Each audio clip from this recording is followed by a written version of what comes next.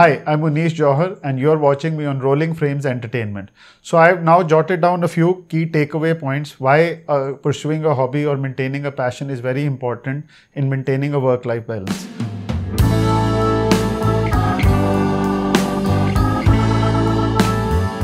The first and foremost point that I believe is focus. Like I'd mentioned before also, I have a very short attention focus span basically. And for me, running works in developing focus. I have now developed a lot of focus in my work, in my activities, and this has really helped me a lot. Next up, I have productivity.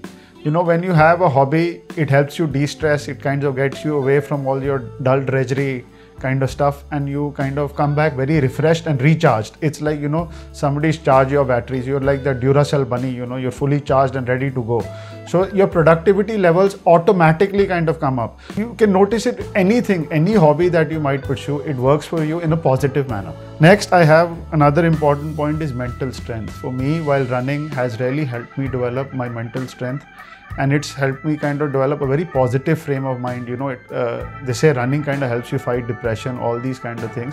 For me also, it's worked very positively. I've become a much more stronger person mentally, because while you're running, you face a lot of challenges. You might develop blisters, your legs hurt, your mind keeps saying no, no, no, give up. Your legs eventually after some time say, no, I'm not going to run anymore. The battle then basically becomes between your mind and your legs.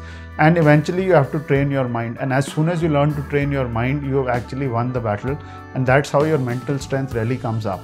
Another important thing is, while you're running such long distances, is you have your thinking time. This is your time. You're alone. You can think about various things. You can think about projects, what you want to do in the future, about anything. Basically, like I use this time to think about what is going on in my company. How can I improve things further? What can be done? What kind of new improvisations we can then. Sometimes I end up thinking about client projects, and at times some great ideas come to you while you're running, because you're thinking. This is all your me time, so to speak. You're all alone, so you can think, analyze, and keep moving on. Another important benefit which goes without saying for running is health. They say health is wealth, and with running, your health is obviously, you build up a fantastic health. The best thing is, I have a lot of white hair. I'm 42, but my running app says your age is 20. Makes you feel good every day in the morning. You look at the app, says, oh wow, your age is 20 years old. Your physical fitness is that of a 20-year-old.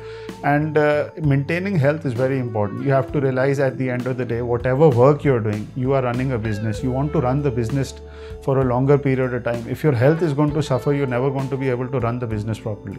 So health is very, very important. Another important key takeaway is it helps you lower your stress levels. In today's society, we are all, very wired. We are constantly looking at stuff. You have your phones, emails, WhatsApp, social media. So one point is, while running, I never carry my phone with me. So, that automatically kind of helps you de-stress.